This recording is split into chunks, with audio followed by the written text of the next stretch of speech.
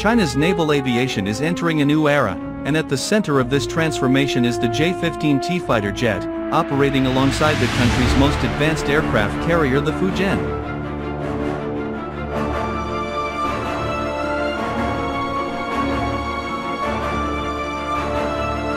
China's carrier-based fighter jet is entering a new era. Meet the J-15T, the latest upgraded variant of China's J-15 Flying Shark and a major step forward for the People's Liberation Army Navy.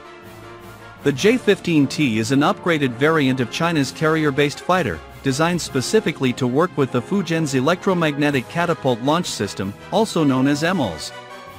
This technology allows aircraft to take off more efficiently, with heavier payloads and improved performance compared to older ski-jump carriers. The combination of the J-15T and the Fujian aircraft carrier signals China's growing confidence and ambition in blue water naval operations. But what exactly has changed? Is it truly stronger, smarter, and deadlier than before? Let's break it down. The original J-15 was designed for ski-jump aircraft carriers, limiting its takeoff weight and combat range. The J-15T, however, is built for catapult-assisted takeoff, allowing it to launch with heavier fuel loads and more advanced weapons. This single change dramatically boosts its operational range, payload capacity, and mission flexibility, especially from China's newest aircraft carriers. Structurally, the J-15T features a reinforced landing gear and airframe, designed to withstand the intense stress of catapult launches and arrested landings. This means higher sortie rates and improved durability during sustained naval operations. Under the hood, the upgrade goes even further. The J-15T is believed to feature improved avionics, including a modernized radar system, enhanced electronic warfare capabilities, and better data link integration.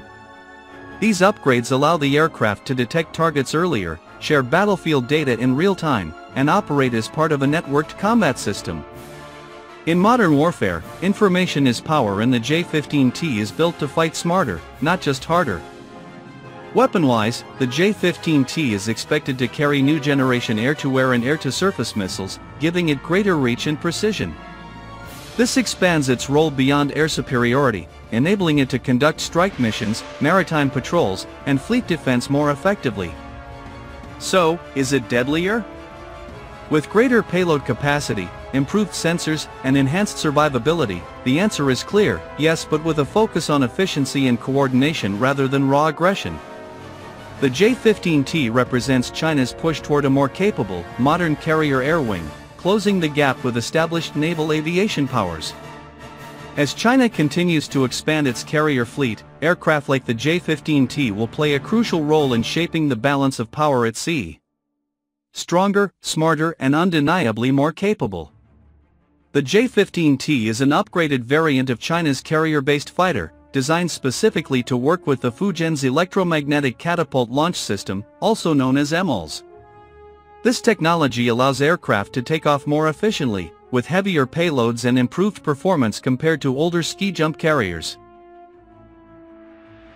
The Fujian is the People's Republic of China's third aircraft carrier and the first to be entirely indigenously designed and built for the People's Liberation Army Navy.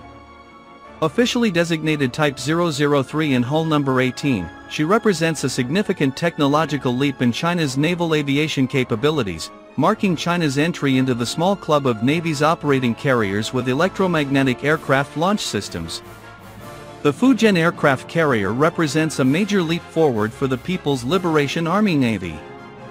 Unlike China's earlier carriers, the Fujian features a flat-deck design with catapult launch systems, placing it closer to the capabilities of the world's most advanced naval forces. The Fujian marks a major step in PLA Navy modernization, introducing true catobar operations to China's fleet and enabling a more diverse and capable air wing that can project power at greater range and with heavier payloads. After commissioning, she has begun live force training exercises with carrier strike group escorts and conducted electromagnetic launch and arresting landing training for multiple aircraft types. Chinese defense officials state the carrier will make regular appearances on the high seas and continue post-commissioning testing and integration.